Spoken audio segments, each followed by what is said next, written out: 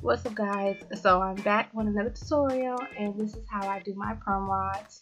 And I'm starting on freshly washed and conditioned hair. I sectioned my hair in 6 sections and I already did the back because it's not really rocket science on how I did these.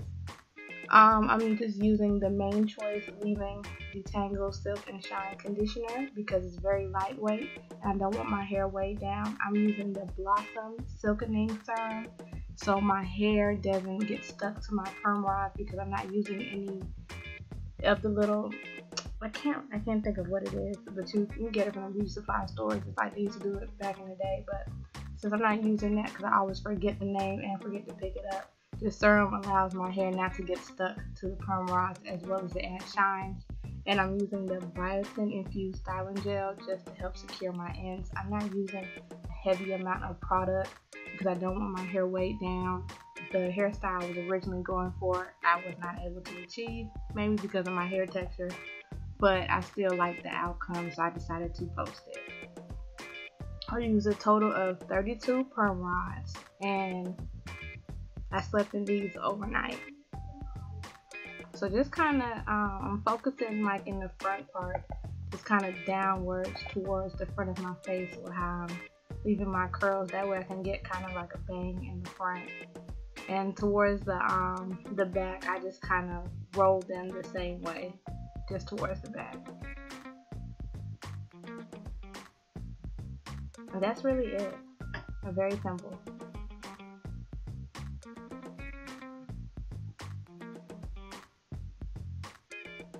If your hair is thicker than mine and you feel like you need more product, you can add more gel, so heads up, you don't have to use as little as I've used. It's just because I have fine hair.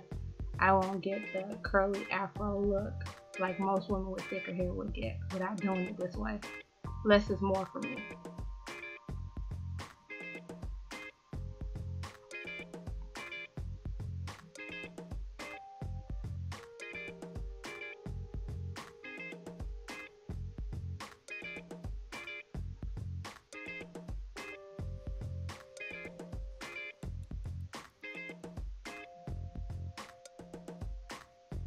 And I'm just putting some gel on my edges. I don't know if you can tell, I still have a cold and I'm trying not to talk a lot.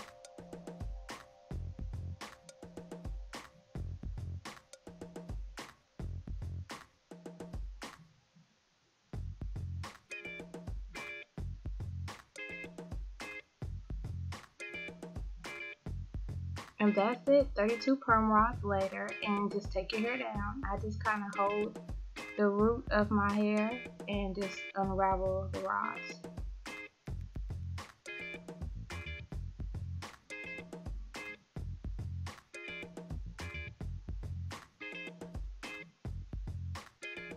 You can sit under the dryer. I just didn't want to use any extra heat in my hair since I plan on straightening my hair soon. So that's why I chose to sleep in these overnight. And I felt like I got a different kind of texture with sleeping in them overnight versus sitting under the dryer as well. Sometimes how you dry your hair can kind of set how your hair is going to look. I didn't want something so uniform because I'm going to mess it up with picking my hair out anyway. So I'm going to use the same serum to just unravel my hair. I'm going to take one, like I did with my flexi rod set, and just make a bunch of curls. I'm going to turn these curls to 20 of them just by unraveling one curl. That's why you don't really need a whole bunch of perm rods because you're going to break these down into a lot of curls anyway. I'm just showing you how I separate my hair. Just make sure you're not being stingy with the hair serum because the hair serum will really allow you to kind of manipulate these curls a lot better.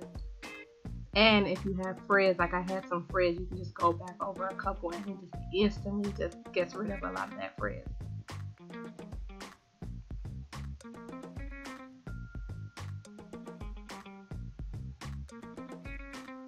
So this is how my hair looks, but of course you know how I am. I need that volume, so I'm going to pick that sucker out. And that is really it. Just pick to play with your head and shape your head. I'm just going to be playing around with these curls, shaping it around my head. And that's my curly afro. Quick tutorial on a perm rod set, I hope, thus far. Thank you for watching.